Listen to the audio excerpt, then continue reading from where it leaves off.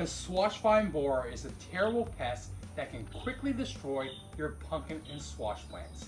So in this video, I'm going to share with you some of the best varieties that you can grow that have a better chance at growing pumpkin and squash. I'm also going to give you some prevention tips too, so let's garden on. Before we get into the first variety that is resistant to the squash vine borer, we want to be sure that we're not growing in the same area that we did last year.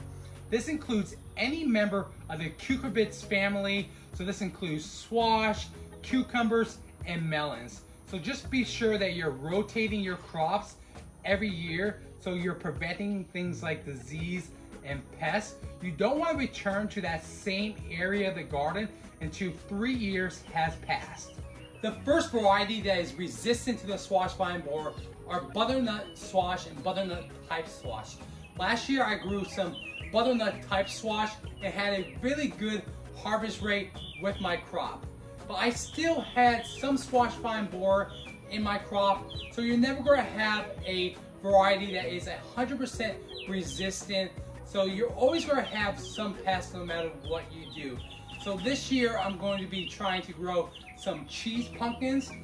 These are another variety of squash that is resistant to the squash vine borer. So we'll see how resistant it is, but there are some prevention tips that you can use to help along with these resistant varieties. The first tip I have is to use some aluminum foil. So in the beginning of summer, you want to be sure to wrap the base of the plant with aluminum foil. This is going to prevent the squash vine borer from laying eggs at the base of the stem, which will quickly kill the plant. You still might have some eggs laid throughout the rest of the vine, but the crop probably will survive. Another thing you can do is inject BT directly into the stem. This will prevent the squash vine borer from killing and laying its eggs too. So it'll still lay its egg, but once the worm eats the first bit of the stem, it will quickly die.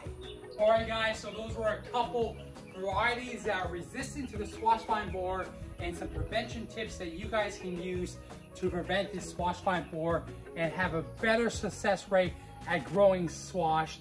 So if you guys like this video, please give it a like, and if you found any information in it helpful, please consider subscribing and again liking the video. Thanks for watching.